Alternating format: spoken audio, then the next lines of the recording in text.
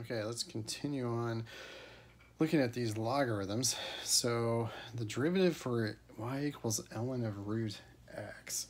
So logs are kind of interesting because a lot of times they can be some really complex looking function, but there's ways around it to make it not so complex. It's like the square root of x. That's just ln of x to the half. Well, with logarithms, any exponent you can pull down to the front. And now, this derivative is a lot easier to do than that one. So the half just stays. The derivative of ln of x is just 1 over x. And so it's just 1 over 2x. So if you have these like massive looking quantities like in this one, like, oh my gosh, you can use log properties to rewrite it and kind of break it apart. So the cube root becomes a 1/3. And then the quotient with logarithms means you get to subtract. So it'll be ln of x minus 4 minus ln of x plus 4. And then you can do the derivative of this as opposed to the derivative of that nasty looking thing there. So the 1/3 stays. The derivative of ln of x minus 4. So just the x minus 4 goes underneath. The derivative of x minus 4 is 1.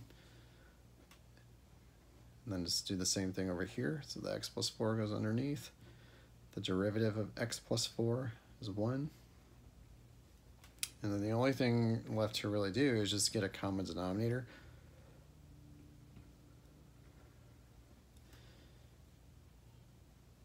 Which is x minus 4, x plus 4. And then if you simplify all the tops, it actually comes out to equal 8. And then the 1/3 that was hanging out in the front, the 3 in the denominator just sticks in the denominator. Okay, let's change the base. Example E.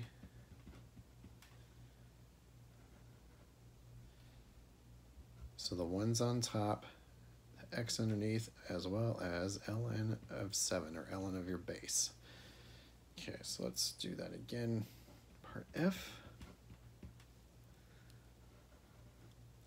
So anytime you have the derivative of a log, whether it's a log-based something or an ln, you're going to end up with fractions. So I just put a fraction. So whatever's inside the log goes underneath, as well as ln of the base, or ln of 7. And then on top is the derivative of what's inside the log, so the 2x plus e to the x. And there you go. Okay, example 7, find the derivative of each function. So these are going to be a little bit more algebra intensive. One of the hardest things about calculus is the algebra being utilized as opposed to the actual calculus. Like the power rule is not hard to use at all, but there can be some pretty intense algebra because you got to be able to manipulate functions around and see how they play out and so on and so forth. So these next two examples are going to be like that. So let's get started. Okay, so for g of x, we've got to use the product rule because you have a product, as well as the chain rule because you've got stuff inside of a radical. So we're going to start with the product rule. So the derivative of 1/2 x squared is x times the radical. And then it flip-flops. So now you have to do the derivative of the radical part. So the power pulls down, decrease it by 1, then multiply by the derivative of the inside.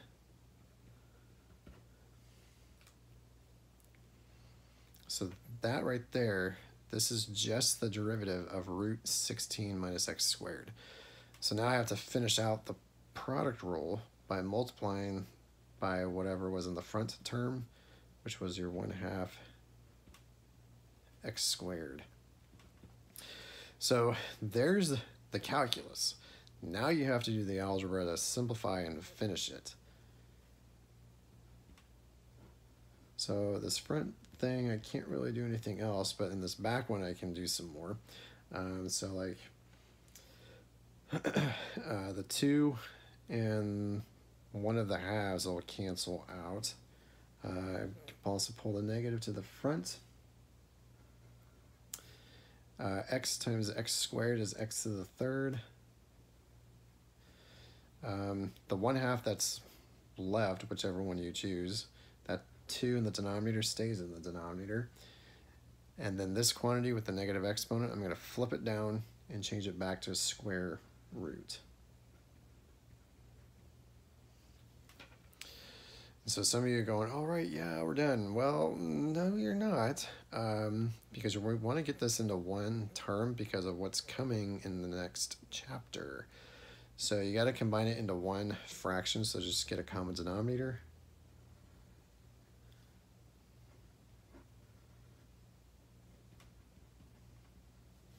So you got to multiply out that 2 root 16 minus x squared to this term. So that would be a 2x. And the radicals are exactly the same.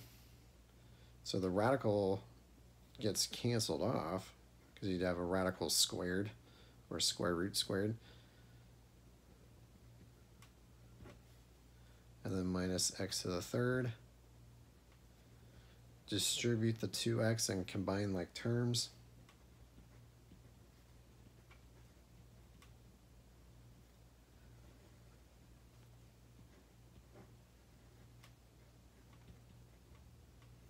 Okay, and there you go.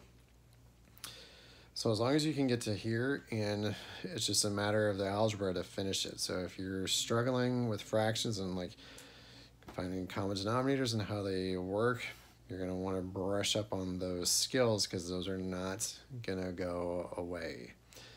Okay, let's go on to part B. Now part B, you've got a quotient, so you guessed it, you got to use the quotient rule.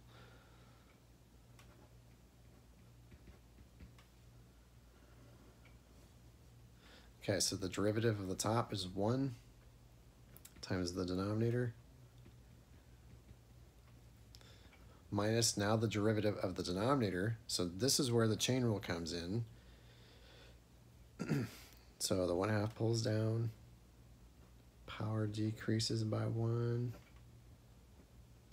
multiply by the derivative of the inside.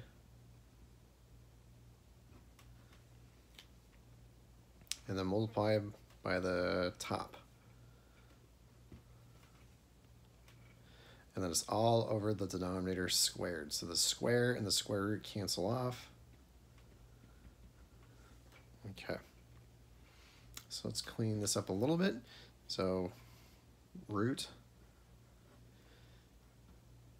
t to the 4th plus 2, and then minus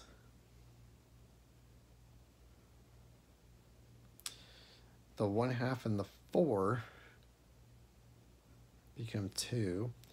T to the 3rd times t is t to the 4th. And then the negative exponent, I'm going to flip it and change it back to a radical.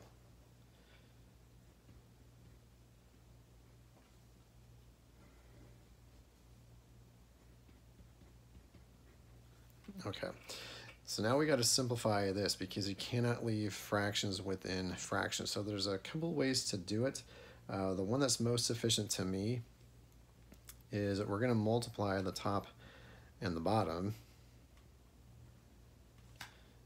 by the common denominator between all of your fractions. So the only denominator that's in this entire thing is this guy right here, because this doesn't have one and neither does this. So we're multiplying the top and the bottom by the square root of t to the 4th plus 2.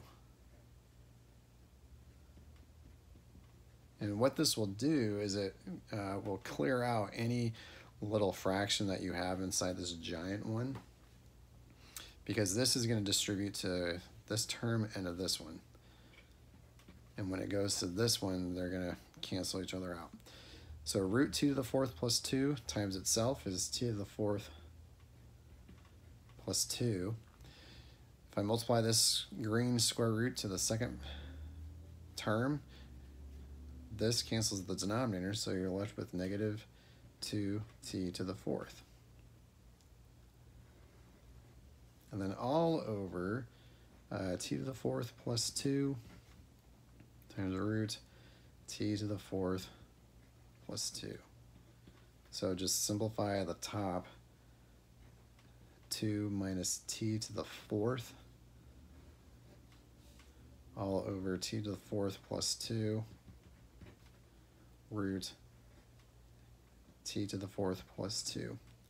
And you have 2 to the 4th plus 2 here and here, so you can combine them into one term if you wanted, because that's like an exponent of 1. This is an exponent of a half, so add them together. So t to the 4th to the 3 halves. Whether it's this way or this way, that's up to you. The book kind of flip-flops between the two of them. I would usually probably just stop here, because then you're done. But, you know, it's your preference. Okay, so that's going to do it for section 3.4, the chain rule. So you are definitely going to want to practice these derivatives, because the chain rule has now opened the door to practically any type of function I could think of to give you for a derivative, because now you're using quantities inside of functions, and we've never done that before. So go ahead and give the homework a try. So make sure you practice them, and probably maybe more than normal, because you want to be confident in all of these things. So don't just do like 2 problems and call it a day. I would do the entire homework assignment, unless you're just really good at it right off the start. So give it a shot. Email me if you have questions, and that'll do it.